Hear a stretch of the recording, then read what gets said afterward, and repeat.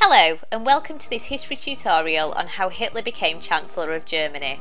This is for Edexcel GCSE Weimar and Nazi Germany. Today we will cover the political situation in 1932 and how political developments in this year led to the appointment of Hitler as Chancellor in January 1933. As 1932 began, the Weimar Republic was crippled by economic problems. The Chancellor, Heinrich Brüning, was struggling to make the constitution of the Republic work. The Reichstag didn't meet very often, and Brüning relied increasingly on Article 48 to pass laws. Remember, this was meant to be an emergency power, but Brüning used it 66 times in 1932 alone. However, Hitler was far from coming to power. In the general elections of 1930, the Nazi Party won 107 seats in the Reichstag. This was its largest ever number to that point, but it was only a small proportion of the 577 seats available. The Nazis had only received 18% of the votes. Their fierce rivals, the Communist Party, had polled 13%, and the moderate Social Democrat Party had polled 25%. Despite this, within a year, in January 1933, Hitler became Chancellor. How did this happen? Presidential elections were held in 1932. Hindenburg's term in office was coming to an end, and despite him now being 84 years of age, he was persuaded to stand for re-election in an attempt to bring some stability to the Weimar Republic. Hitler also decided to stand in the presidential elections, and when the results were announced, neither had achieved the number of votes needed, so the election was reheld in April. Hitler campaigned furiously, travelling around the country via plane to deliver speeches, and the SA were used to parade in support of the Nazis. Despite the efforts of Hitler, Hindenburg won 53% of the votes in the April elections and became the president of the Weimar Republic once more. However, Hindenburg's re-election did not bring about the stability that was hoped for. Chancellor Brüning, in April, had made two key decisions which led to his resignation in May 1932. Brüning firstly banned the SA and SS, as they were genuine fears in Germany that a civil war was about to break out due to the amount of violence and lawlessness on the streets.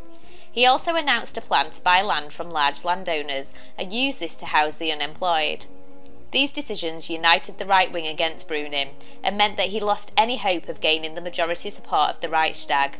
Hindenburg, as a landowning conservative, was also against these policies, and without the support of the President or the Reichstag, Brüning resigned his post on the 30th of May 1932. At this point, Hindenburg was persuaded by a high-ranking army general, Kurt von Schleicher, to appoint a new chancellor. Von Schleicher had been organising a coalition of right-wing supporters which consisted of landowners, industrialists and army officers, and he suggested to Hindenburg that ex-general Franz von Papen, a friend of Hindenburg's, should be given the role of chancellor.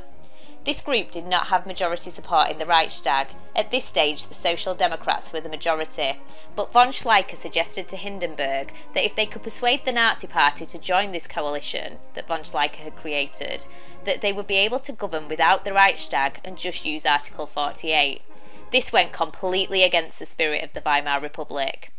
Von Papen therefore became the Chancellor on the 30th of May 1932, following the resignation of Brüning and the work of Schleicher and Hindenburg. Schleicher had assumed that von Papen would be able to control the Nazis, saying they were merely children who needed to be led by the hand.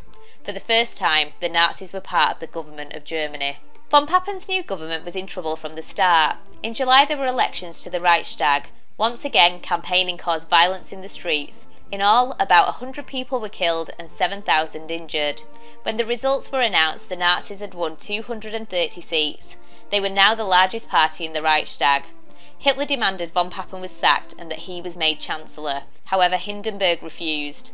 To Hindenburg, Hitler was a vulgar, jumped-up corporal, and as a result, von Papen clung to office.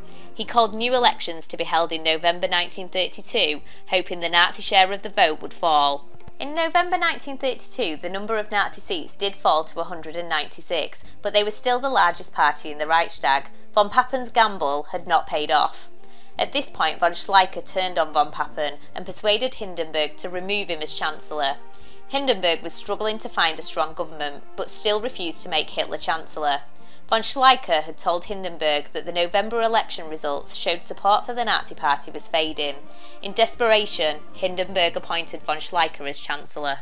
Von Schleicher's chancellorship had no real political support. With Hitler and the Nazis now against him, von Schleicher was unable to govern. In the face of this, von Schleicher asked Hindenburg to suspend the constitution and make him head of a military dictatorship. Hindenburg refused. Von Papen warned Hindenburg of the threat of a military coup and suggested they make Hitler Chancellor and himself Vice-Chancellor. Von Papen believed that Hindenburg and himself could make all the decisions and use Hitler as merely a figurehead of government. Von Papen said that within 2 months we will have pushed Hitler so far into the corner that he'll squeak like a mouse. The aging president finally agreed. Hitler was legally appointed as Chancellor of Germany on the 30th of January 1933. In summary, it is clear that Hitler became Chancellor due to a range of factors, including his personal appeal, the policies and organisation of the Nazi Party, the economic collapse of 1929-33, and the long-standing weaknesses of the Weimar Republic. But we also know that Hindenburg, von Schleicher and von Papen also had their roles. To get further help, visit history.outwood.com, see your teacher in school, or check out quiz.outwood.com for those sweet revision quizzes. You can also follow the Outwood Humanities team on Twitter at OGAT Humanities. Until next time, that was a little bit of history.